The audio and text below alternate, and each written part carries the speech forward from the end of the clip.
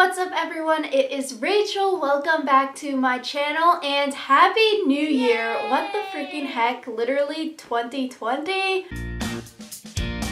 I feel like in this year so many things are going to be happening. I'm going to graduate college and like that's just a life milestone within itself. So like, wow, I'm a little scared and nervous. It's all happening very, very fast. But that's not the topic for today's video. Today, I'm going to be talking about some different board games and card games that are super, super fun that you can bring to college and play with your friends, or lack of friends thereof. Gathering friends, I know, is hard in college, especially because everyone is so busy. But these board games that I'm going to talk about, I love playing with my family, and some of them are super short, so you can do like a game night with friends and they only need like 3 people. So you just need yourself and 2 others. Less hard than when you need like 8 people to play a game. I'm like, I don't even have that many friends. So these are great for like chilling in your dorm or doing a game night at your apartment, you know, drinking some wine, chilling on the weekends, or you know, during the school week to de-stress. So the first game I'm going to be talking about is Monopoly Deal. This one is a card game. It's so fun. You play with 2 to 5 players, so literally you just need yourself and 1 other person, but I feel like that's less fun. I would play with 3 people and like it would be perfect timing. You can finish the game in 15 minutes, and I know freaking Monopoly, the normal game, takes years. I don't even know people that ever finish one of those Monopoly games because they take so long to complete, and it's very similar to the normal Monopoly board game and like low-key like Uno or some other kind of card game where you're trying to collect the properties, but then other people have cards that'll let them like steal or block from like taking the property. So it's a ton of fun. It's a really cool game. I would definitely recommend this, especially because it's so short. You can get your friends to come over, play a few rounds of this, and it only will take like an hour, and then you can go back to doing your homework or something. So this definitely would recommend. It's short and it's a lot of fun. The next game is another card game called Unstable Unicorns. My dad got this off of Amazon over winter break, and we've literally played this game maybe like 50 times in the past 2 weeks. We've played this a lot. So this is another card game, super fun. This also involves strategy, so I really like these kinds of strategic games where you need to think about your moves in advance. Think 3 moves ahead in order to win the game or like get further ahead in the game. So this is similar to Monopoly Deal where you're trying to collect 7 unicorns.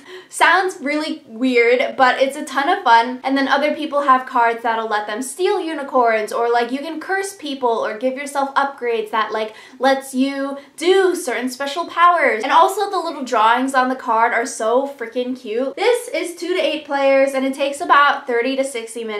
Our games, I feel like it always takes an hour maybe. So it's in like the medium range for length of time it takes to play the game, but I would definitely recommend. And like when me and my brother are playing, we will literally start screaming at each other because we're trying to curse each other or like trying to trade unicorns and stuff. Shiz just goes down. So if you're into that kind of strategic and also talking strategy kind of games, this I would definitely recommend. So very similar in terms of strategy games is Munchkin. This game is so much fun. I feel like it's a little bit more luck and a little bit less strategy than the Unstable Unicorns game, but Munchkin also involves strategy. In this game, you're trying to battle monsters, and then each monster you kill, you work your level up in the game, and then you win after you get to level 10. And so you can start to see a pattern in these games that I'm talking about, because this game also, you have your hand of cards, but also you can curse other people. You can align with other players in the game to fight and defeat monsters. You can also hurt other players in the game by doubling the monster's score. So like instead of having to fight a monster that's 20 points, you have to kill it by getting over 40 points, which is really hard to do. And then if you can't kill the monster, bad things happen to you. It's really cool with the strategy kind of like, who do you team up with? Who do you fight? Who do you stop from winning the game kind of thing? My family and I, we play this a a lot. We also have the expansion pack for Munchkin, and I've actually played this at school, and it's cool to teach your college friends the games that you play at home, so this is a ton of fun. And so I feel like this takes about an hour as well. And you know, also the college students nowadays, you could make it a drinking game or something like that if that is what you want to do for your Friday nights. So it would be totally cool. So working our way up in bigger and bigger boxes, the next game is Ticket to Ride. This game, it's a big board game. It's a map, and then you get cards where you have to build train routes from one area of the map to the other. But the strategy is like there's only certain routes that you can take, and other people might build those routes before you, and then you're sort of